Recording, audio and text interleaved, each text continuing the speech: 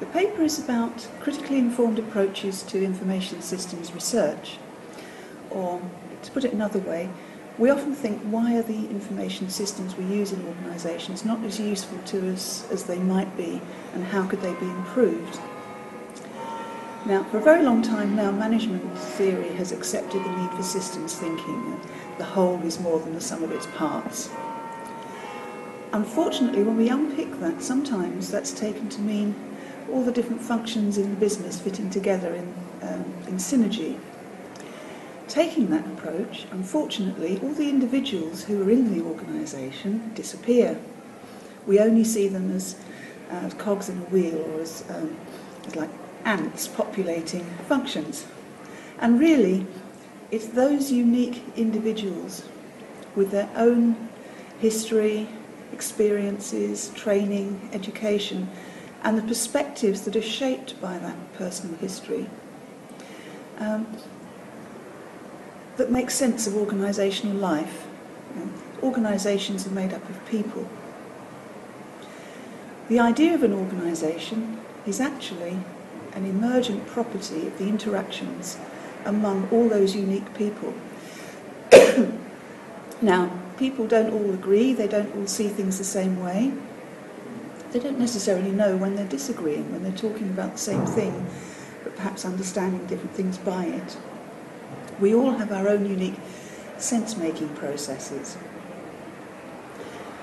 And so, as critically informed researchers, we have a duty to question taken for granted assumptions, what appears to be common sense, or even what appears to be best practice in our industry or service.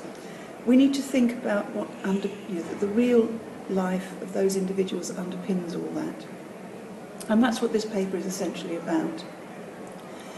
The need for critical reflection, looking at our practice with our eyes open, and questioning not only the assumptions that other people are making, but also our own assumptions about what's going on. And revealing the contextual dependencies, the real life that we live in organisations. So, for instance, if somebody asks my manager, what do I do? He will give them an answer, but it wouldn't necessarily be the same answer as I would give, because I'm actually in there, enjoying all the richness of everyday life, and my perspective on my job will differ from his. In our research, we need to capture those contextual dependencies, and we need to think about the sense-making processes that underpin the interactions between people, so that we can create information systems that genuinely support what people really go through in everyday life, making decisions and taking action.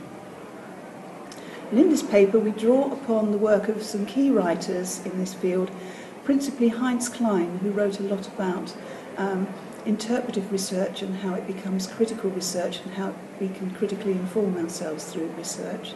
But we've also focused on work by Gregory Bateson, who's a great systems thinker, and also work of Claudio Sibora, who took on a lot of these ideas in the field of IS research and gave us lots of interesting things to think about in relation to them.